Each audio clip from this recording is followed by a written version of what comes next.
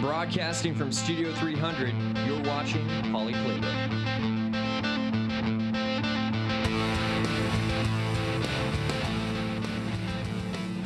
Welcome to this week's edition of Poly Playbook, where we recap and preview Cal Poly athletics. I'm Tom Nork. And I'm Clara Knapp. On today's show, we will take a look at men's and women's basketball versus Hawaii, preview the action out on the diamond, and we'll meet the newest crop of Cal Poly football athletes. The Cal Poly men's basketball team took on the Hawaii Warriors Thursday night in a game that was decided in the final moments. The Mustangs shot the three ball well, nailing 11 of 23 of their shots outside the arc. Ridge Shipley hit 4 out of 9 of his threes, while Joel Awich added a 3 of his own on his way to a double-double. And real quick, after this made three, we're going to shift to the fourth quarter. Cal Poly down, under 10 seconds left. And Shipley misses, and just like that, Cal Poly fell short, and now head coach Joe Clara has a week to prepare for Cal State Northridge. Yeah, that's a good question. I think the first thing that I need to do is step away. I mean, it's important that the coach steps away sometimes, and then 3 days without seeing the head coach. It's time for them to, self-reflection doesn't occur when someone's staring at you. The loss drops the Mustangs to 3-6 in the Big West. They will next face Northridge at Mott Athletic Center on February 12th. The Cal Poly women's basketball is traveling to Hawaii this Saturday to take on the Warriors. Cal Poly currently sits in a first-place tie with Hawaii. Both teams have a 6-2 record in the Big West. A highlight of the Mustangs season so far has been junior Taryn Garza's rebounding streak. The forward is 36 rebounds away from 500 and is averaging just over 7 boards per game. Tip-off versus Hawaii is at 7 p.m. Pacific Standard Time.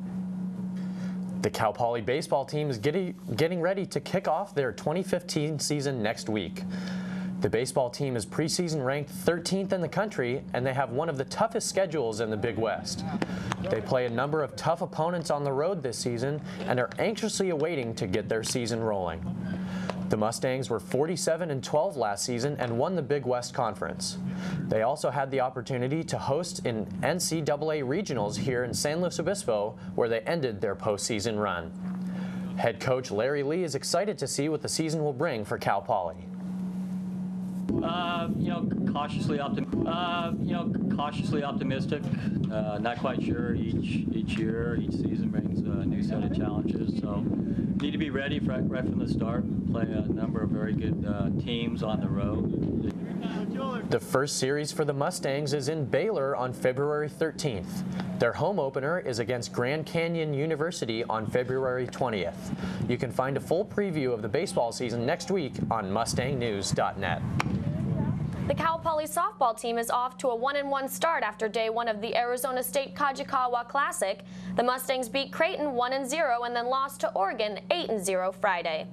Saturday, the team will face BYU in California before concluding the weekend by playing Oregon State on Sunday.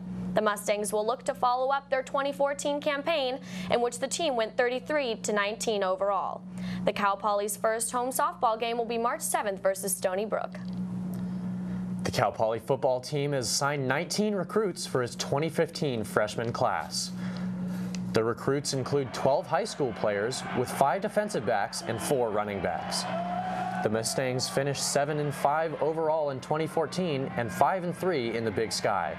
The recruits will look to add to a program that is 17-7 in its first 3 years in the conference.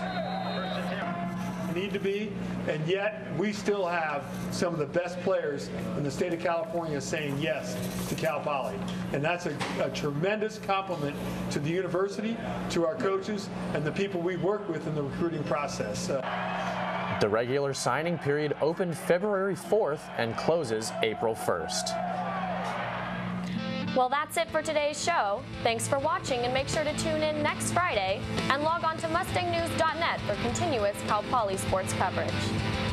I'm Tom Nork. And I'm Clara Knapp. Have a great weekend.